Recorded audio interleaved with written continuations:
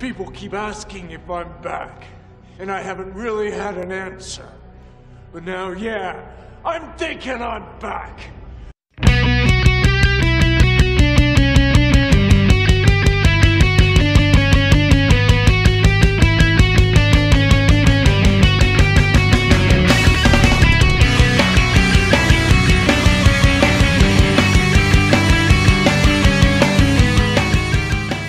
Douchebag with a gun here. My good buddy Pablo PK reached out and was so thrilled with the response from the video about the Scar 16S that he decided to loan me another gun to share with y'all. So what we have here is that gun's big brother, the Fabrique Nationale Scar 17S. At a glance, this ain't much different than his Scar 16S, but being a full big boy caliber gun chambered in 7.62 by 51 or 308 Winchester. There are a few additional touches that makes this one a little different and makes more sense for this particular firearm. While the Scar 16S has had more success in the American civilian market than it has in the US military service, the Scar 17 is more than just an overpriced novelty gun. Now, the Scar 17S has its flaws, and I will not be shy about pointing them out to you. But there are some very cool features to this rifle. Of course, Small Arms Solutions has a good video on the platform, and 9-Hole Reviews has done the practical accuracy test with it, and shows the full capability of this weapon. Because frankly, regardless of any of the bling on this particular example, the best part of this rifle is the barrel. This gun is far more accurate than it should be. Then again, at an MSRP of $35.69. Are you okay? I'm fine. I just threw up in my mouth a little bit. It better be pretty damn accurate. On Gunbroker, I've seen them going for anywhere from $3,000 for a plain Jane black rifle to upwards of $4,000 with a whole bunch of upgrades nobody wants. Now, FN has been advertising the second generation of the Scar family of weapons coming very soon. And they are ditching the reciprocating charging handle, and that's pretty much it. But at least they can tell people about the incremental changes that they're making. Sig Sauer should pay attention to that. No idea when those are going to start shipping. Maybe they have already. But given the current market and FN's slow trickle of inventory to civilians, I wouldn't expect to find one on the store shelves near me anytime in the foreseeable future. Anyhow, let's go over this puppy from ass to mouth, because that's how I roll. First thing you will notice is the stock that Pablo PK has opted to stick with is the old-fashioned Ugg boot. And there's actually a few reasons for that. Pablo tried using one of those Kinetic Development Group's SAS stocks that he put on his Scar 16S. Problem with using that one is that it has a aluminum bracket right here that mounts it up to the gun, whereas this one is plastic. And this gun is notorious for cycling so violently that it creates harmonics that kill optics. But even worse, these little screws back here actually start to go this way and get bent and mashed around. You've got a little swivel plate here that is made out of polymer. It's plastic. And most of the like the hinge plates that come on the aftermarket ones are made of metal, and FN designed this to have a little bit of flex with that plastic, and as it sits assembled, you get just a little bit of flex as that big heavy Scar bolt carrier is coming back and slamming in to your end plate here. So if you change to the metal one for a Scar 17, you risk doing some damage to your bolt carrier group over time, and those are not cheap to replace. And you can also have the receiver screws. I've seen those come out and or start to cant at least.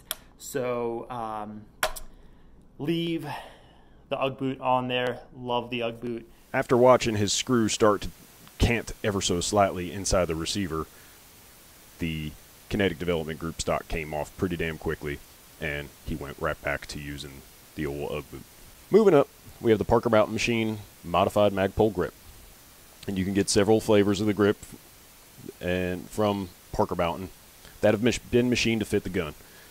They mill out a little bit of material back here so that any of the beaver tail things will fit up against this receiver. And the grip runs 40 bucks. We have a Magpul safety selector. This has 45-degree throw and is very positive. But most importantly, it is ambidextrous. The safety goes for 19 bucks.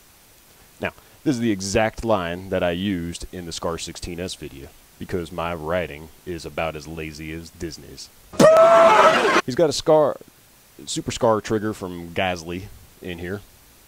My friends and I tend to Geisley all the things.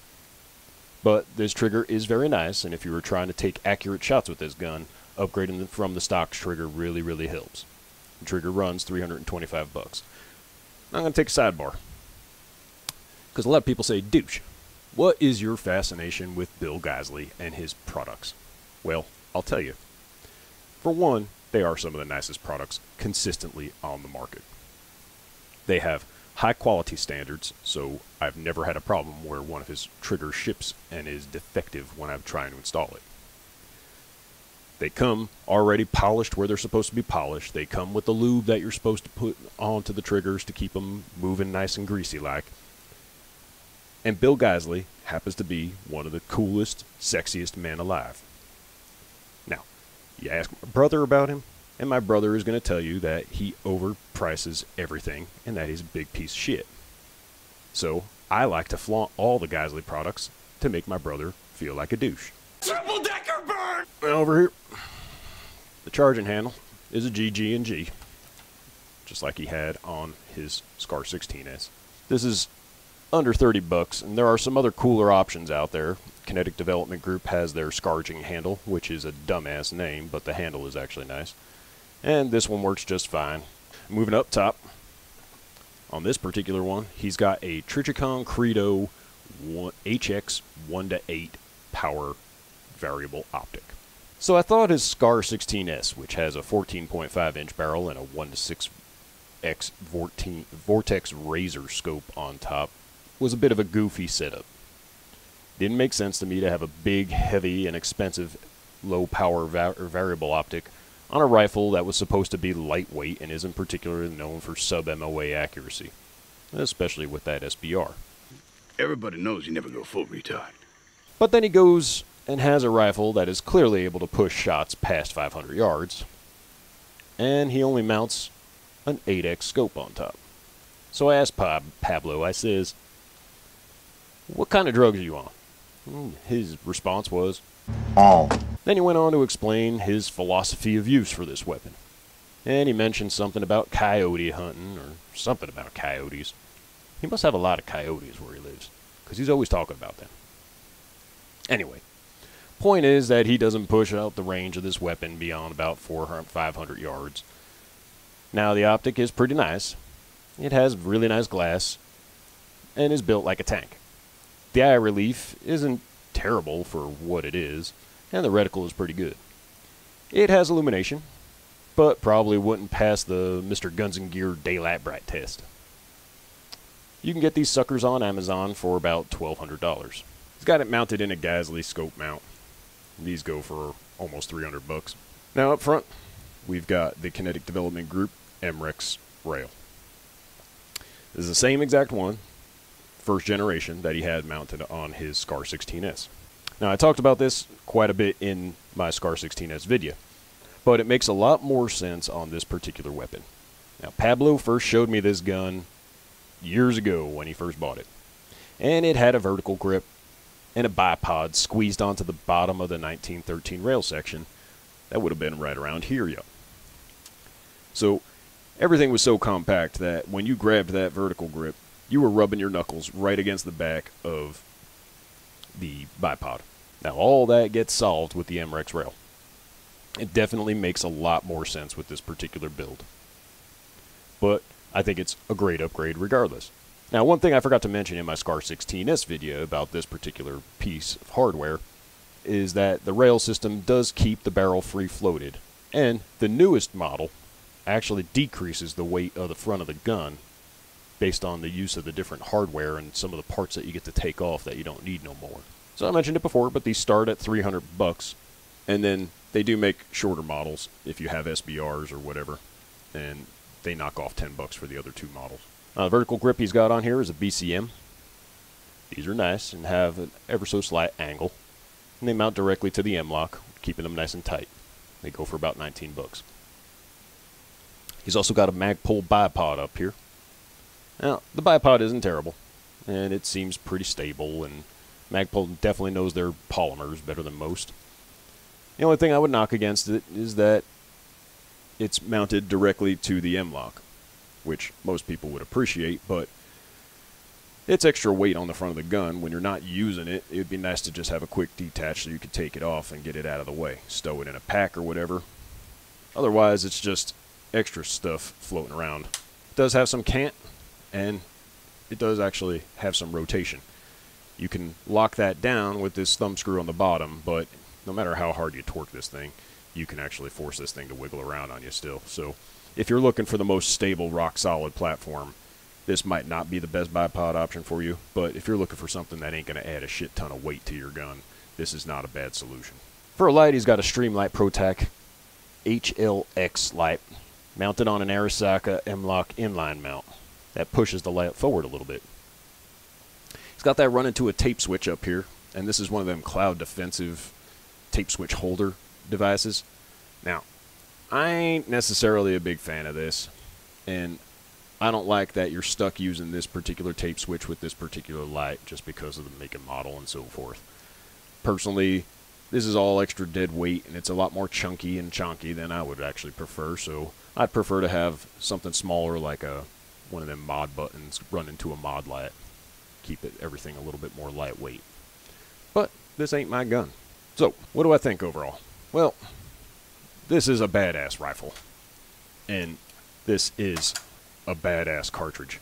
As much as I have a hard-on for 300 AAC Blackout, it ain't gonna thump the way that these guys can thump. This is a badass caliber. It's old school, and everybody is all on the 6.8 kick and so forth, but this is still a really classic cartridge. And this gun is actually kind of fun to shoot. Even though the cycling of the action is considered super violent and destroys everything, I don't find it to be a very violent action or impulse on the recoil. It handles really, really well.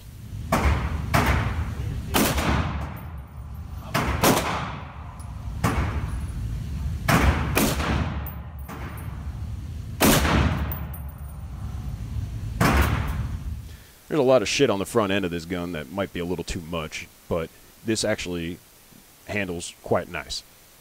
The optic is beefy. This is one of them 34mm tubes, so that thing is going to add some chunk. First you gotta do the truffle shuffle. Come on! Do it! Come on! Do it!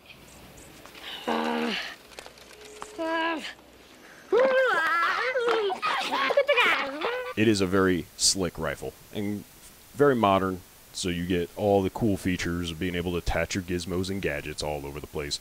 So yeah, what would I use it for? Well, I would never use it because the gun's too damn expensive, the ammo's too damn expensive, and shit, this optic's too damn expensive. So I wouldn't even bother. But Pablo letting me go out to the range and take a couple shots every now and again, I have to say, it is fun, and I can appreciate why somebody would want one. It's just not for me. I'll stick to my pistol caliber carbines and my 5.56 guns. So I want to thank Pablo again for loaning me this nice piece of hardware. Be sure to check out my brother's channel, Dooshbag's brother Dick. Alright, here we go. Last few vidges talked about stuff your mama wouldn't want any of y'all doing if y'all can avoid it.